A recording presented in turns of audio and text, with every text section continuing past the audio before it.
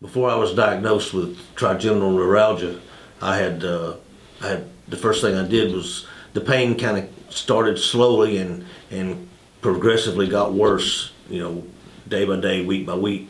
And I ended up at the dentist, and the first thing we ended up doing was, they found a crack in a tooth, and out came the tooth. I want to talk about my face pain that I had before I had my surgery, and it was some of the most horrendous pain imaginable.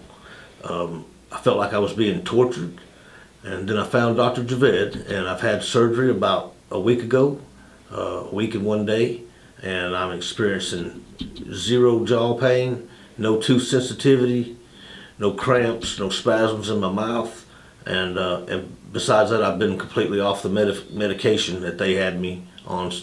I've been completely off of it, and there's no pain, and I just want to say I really appreciate Dr. Javed.